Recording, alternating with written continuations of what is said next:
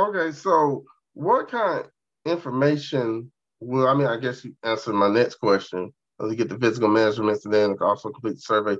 What kind of information will I receive back from the results? So back, you would, there are a few things that you would get back. One of them is genetic information. So Okay. you could receive hereditary information. You could receive ancestral Mhm. information. And again, these are all things that you have to say, yes, I want to Mhm. receive. Um, those are a couple of examples. You also could, and I'm gonna quickly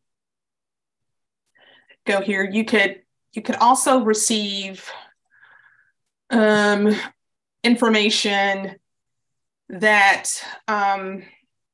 includes, I mean, obviously you have access to your own health records, but another thing that you have access to, if there is something that you want to know more about from the DNA piece, Mhm. there's opportunity to talk with a genetic counselor for free at no charge to the participant to learn more either about a trait or something that you have a question about with the ancestral piece.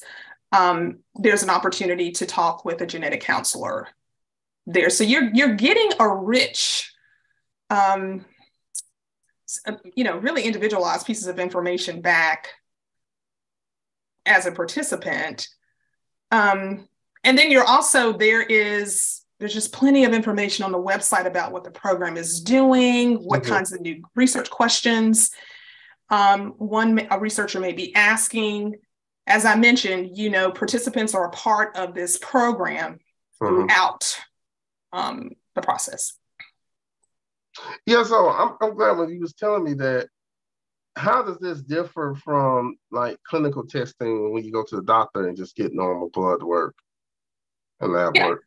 So when you go to the doctor and you get normal blood work, they may do something called a CBC, and they're looking at, your glucose levels, and they're looking at your white cell counts and your red blood cell counts and your hemoglobin, those kinds of things.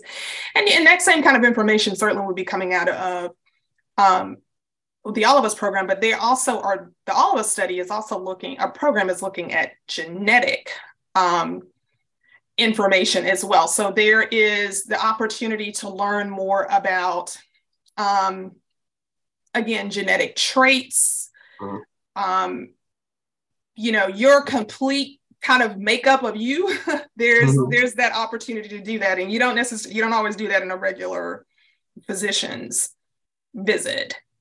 And because there's that opportunity for you to learn about genetic variants or differences or mutations in your own blood sample, then there's opportunity to talk again to a genetic counselor about it if you choose to do so, or if you choose to get that information, which allows you to go back and talk to your own family doctor Mhm. about things, or your own family about what you've learned. So there's a lot of opportunity to really kind of to information share and really have real substantive conversations with your healthcare provider as well as your family about what you learned from the All of Us DNA results. Okay. Do you know what's happening in Birmingham? Download the What's Happening Birmingham app today on Android, iPhone, and iPad for free. Get info on everything you need to know about local news, events, businesses, restaurants, and more. Visit our website, what'shappeningbham.com, or follow us on social media at happeningbham for more information. Download the What's Happening Birmingham app today, your source for everything Birmingham.